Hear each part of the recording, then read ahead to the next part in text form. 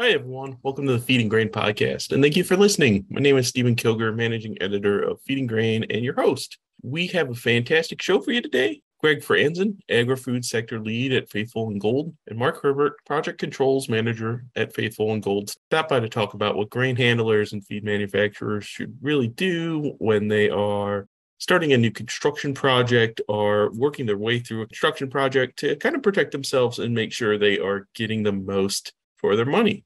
It's a big topic, and there's a lot of great information on when you should help, what to prepare for, and keep track of during a construction project, plus a ton more. It was really fun to talk with Greg and Mark. They're great guys, and I hope you enjoy listening. But before we do that, I've got a bit of housekeeping. If you're listening to this podcast within a podcast app, please consider subscribing.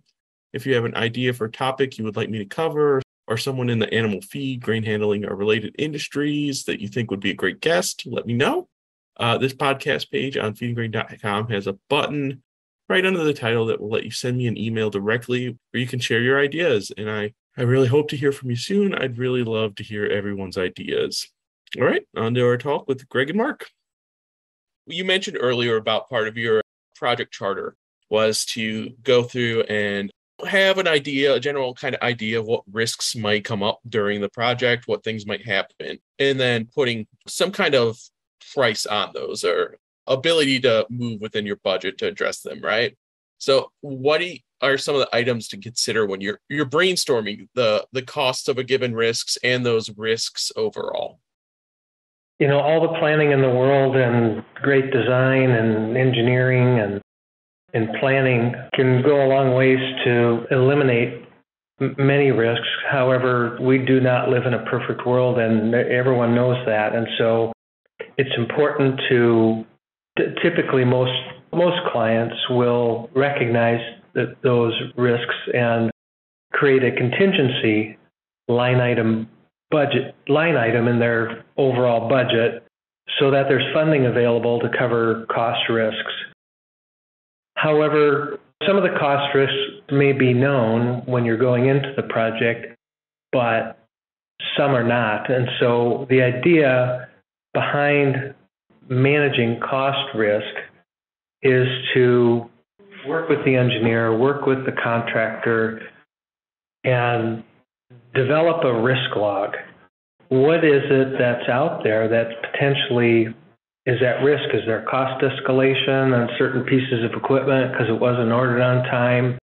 Is that, flooding's kind of a big subject this time of year in some parts of the central U.S. with the river rising and all of that and how that might affect a project. So there's all sorts of things like that. And so it's a matter of just capturing them, documenting them, putting them in a simple spreadsheet and calling them what they are and what the risk to the project is. Is there a schedule delay? Is it a cost issue? And then what might that cost? Is it $100,000, $1 million?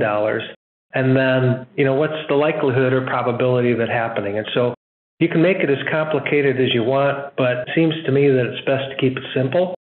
But what's more important is to work with the entire team, because don't do it in isolation, because you as a client, you're not aware of everything. And so involving the engineer, involving the architect, involving the contractor, and meeting regularly to address these items, and then using that risk log to help inform how you may spend part of your construction contingency. And so it all sort of works together. And so doing that, you're being proactive. You're trying to you always want to, as a project manager or cost manager, you always want to be able to forecast what the whole project's going to cost at completion. And so the cost risk log will help you do that, because it'll help give you visibility to what you maybe can't see all on your own. Yeah, Greg made a very good point. Don't overthink it. You can go into some pretty deep weeds with this stuff on probability, but keep it simple, cater to the audience. I mean, the key there, like Greg said, is you're not an island. So if the entire group is satisfied with the approach, then that's the approach. Don't overthink it. One thing that needs to be considered, though, is the sum total of these risks. You look at a few and you treat them as bee stings and everything's fine, but when you step back and look at all of them, all of a sudden there's 1,000 bee stings. So you got to think maybe this project shouldn't move forward because of this, or we approach it from a different direction, a different approach, something to that effect. So don't forget the big picture in accounting for risk, because the risk exercise is important in going through each one. But then a lot of times what we miss is the idea of what is the impact of all of this, not just one or two and chasing them here and there, but taking it as a whole and how we consider that. I think the other thing to keep in mind is that executives and board members, no one likes surprises. Finding out that their project's going to be over budget. And so keeping track of risks is a way to keep the team, all project stakeholders, informed about what could potentially come up. I mean, no one likes to pay more than they have to for a project, but what they like less than that is to be surprised by a cost overrun. If people are informed all the way along the path of the project, people can address it and deal with it in a proactive way instead of being surprised. And so the risk log really can help with that. I mean, imagine we all know what happened. We all have our experience with what happened with project costs during the pandemic and during the subsequent cost escalation hockey stick that kind of followed. A lot of projects went way over budget because of the cost escalation. And so it's important to stay on top of it. And so, who knows how, right now I think we're running 5 to 7% in construction cost escalation. And where's that going? What are the trends? What do we think is going to happen? And so that all. Yeah, it's that old saying, hope for the best, plan for the worst. It's better to know and not be surprised. And that's really what a lot of the project charter and things are, right? It's about documenting, and all these things come down to the same thing, which is mitigating the chance of a big surprise coming and derailing the entire project. At least that's what it seems to me. What advice do you have for clients and contractors on effectively managing project costs throughout the lifestyle? Because as we know, things can get out of whack pretty quick.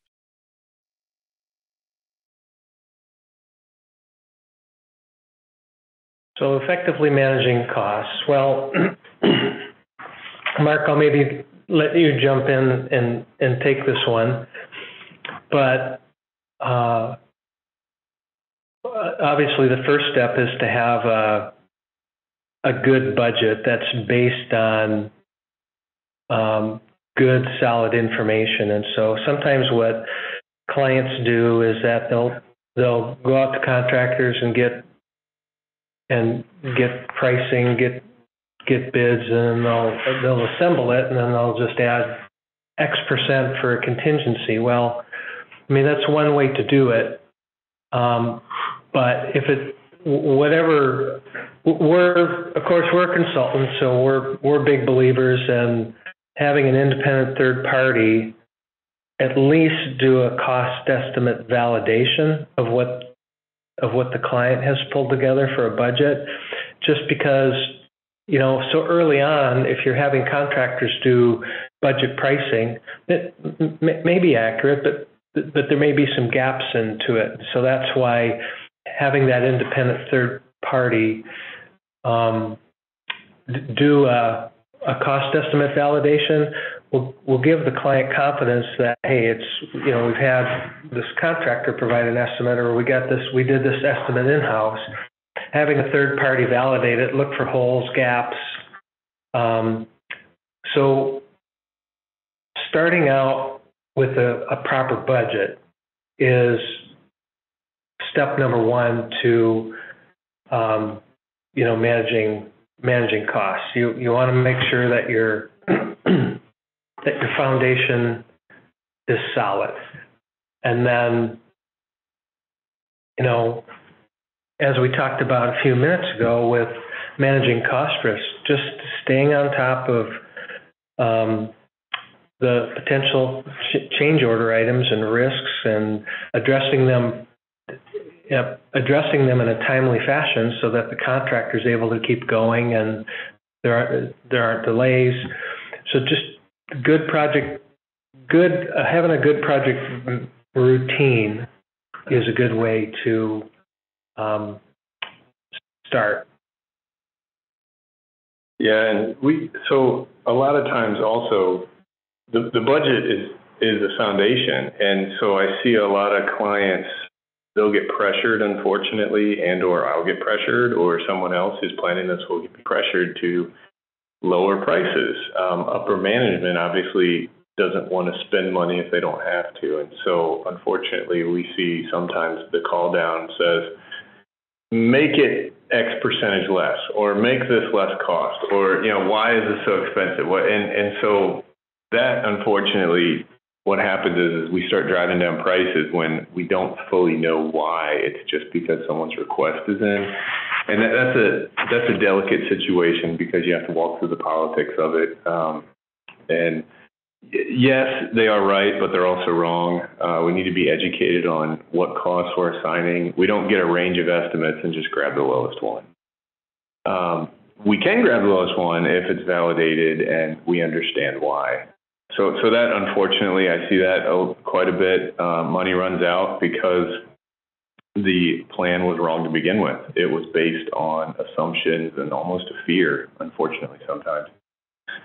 So having that unbiased approach from the get-go, just as a philosophy, will help guide this project to success throughout. And then, that's the foundation. And then working through it, you make a plan, you work the plan, and then you change the plan, and then you work a new plan, because change is constant. And so you have to be able to roll with it. And a lot of times, a whole other podcast could be dedicated to databasing structures to allow for this, where we talk about hierarchies versus relational databases. And I won't get into that. Your audience will probably you. I'm sure you won't get too many people attending that one.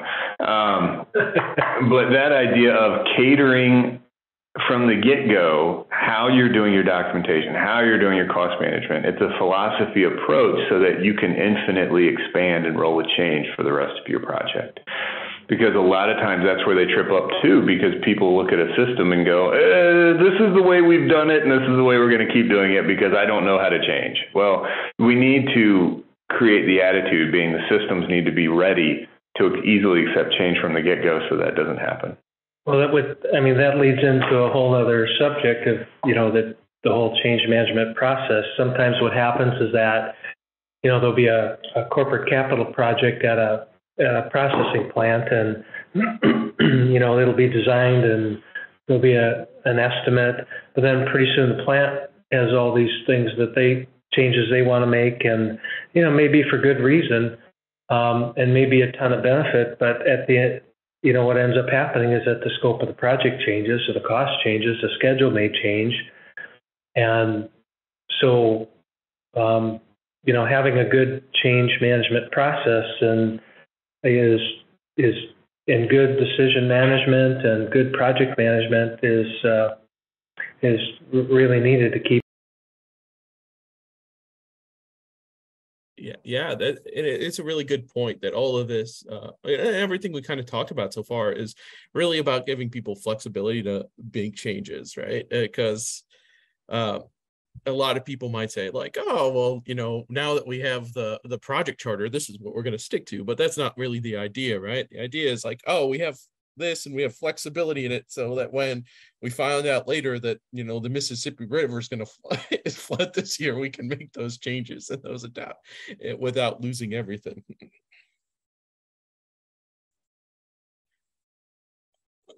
So last question for you for today, at least. I have a theory you guys are going to be coming back at some point. What are your most critical issues for owners and contracts to discuss before they sign a project? Before they sign a contract for a project?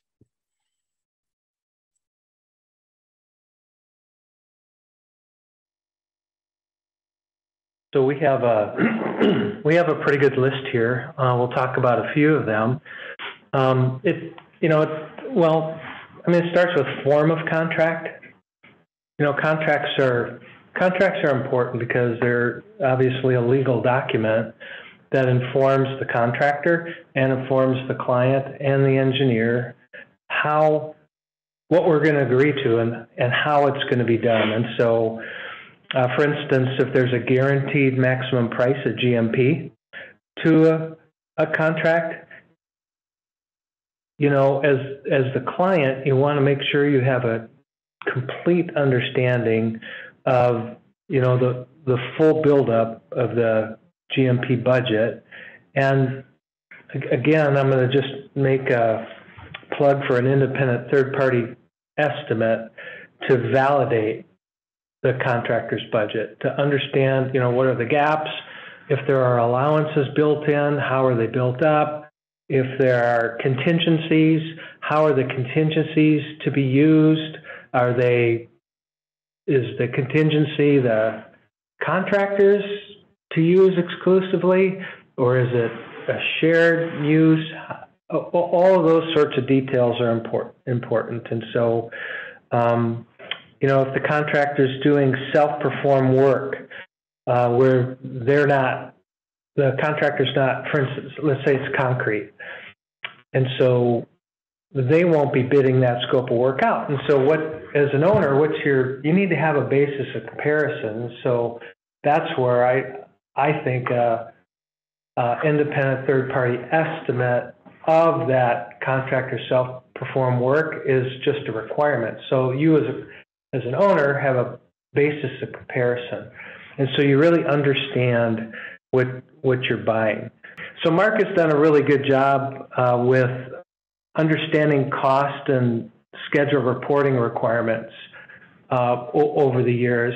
Mark is a project controls manager and deals with cost management and schedule management, and so he knows what's necessary to, from a reporting standpoint, to understand, the relative health of the project. And so, one of the things that is important to include in any contract with a contractor is to spell out what are the reporting requirements that you as an owner expect. We need a critical path method schedule on a monthly basis. We need a 3-week look ahead on a weekly basis. So listing out all of those schedule reports and cost reports. We want a cash flow report, and we need the cash flow report monthly. So Mark, feel free to jump in. Well, a lot of this, critical issues, another big one is how is the contractor going to manage the contract? Because again, the owner, it's their money, right? So they have every right to understand what's happening with their money. So if the contractor says, "Yep, we'll build it for you," I wouldn't feel comfortable with that. Talking with them on, hey, are you going to plan this and actually build a schedule? Are you going to use what kind of management techniques are you going to use? Is this going to be daily stand-down meetings during the concrete structural process of this? And then we switch over to sort of a last planner approach with planning boards on site for the mechanical trades that come in and overlap each other. And then we switch to lean and just-in-time techniques for arrivals and of deliveries, and understanding how the management is going to be going into this will set this up for success, because these are processes that just work. They're plans. They work plans, and then one day the project's done and everybody's happy. But without knowing how you're going to manage this, all of a sudden it's the go time, and people stand around looking at each other going, what do we do now? We're supposed to be doing things. So that's critical. Understanding how they're going to manage the project, not only just the project, but the different phases that the project's going to be in through its life cycle. And another good one that a lot of people don't think of, and this is like a bonus, is going to be more risk sharing. And this is a tough one, because in the construction industry, it's a pretty macho industry. So telling these people that, hey, we're going to get, we're going to be partners here. They don't. A lot of people don't like that idea. They're like, we want to push all the risk off on somebody else. We just don't want risk. Well, that might not be the best approach. And so, talking with these contractors and weighing out the risks and opportunities and sharing these is actually proving, in my experience, to be very productive and a win-win for everybody. Because if it's a lose for somebody and a win for somebody else, then the person that won is still going to lose because they're fighting the.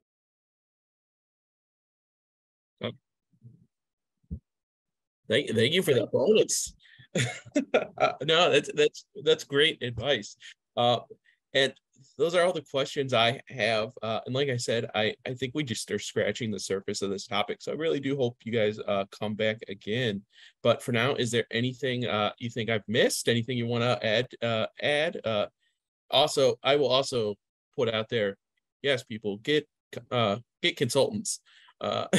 They get a bad rap from TV, but I've only found them to be very nice, pleasant people who want to give you an expertise that you probably don't have just sitting around on your own payroll. So I think what you guys do is great. Anything else you want to tell our audience?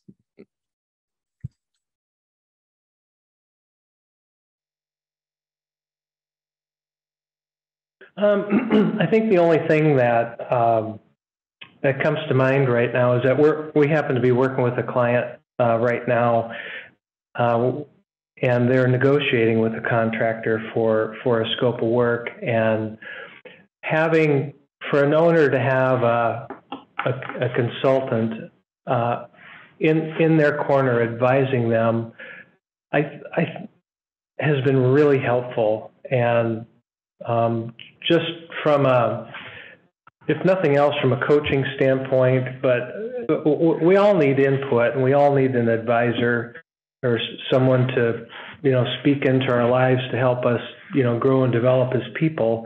And so having someone, whether that's someone from, the company that's there to advise and support, or having that consultant that has the experience, is just, I think, a real confidence booster to a project team to have someone to go to and affirm or provide other options, ideas for consideration. So no one likes to do it alone, really. So we all need support from others that have experience. All right. Well, thank you again so much for talking to me, Greg, Mark. It was a real pleasure. I hope you had a good time. And for everyone else out there listening right now, make sure you stay safe, and we'll see you next time. Thank you, Stephen. Thanks.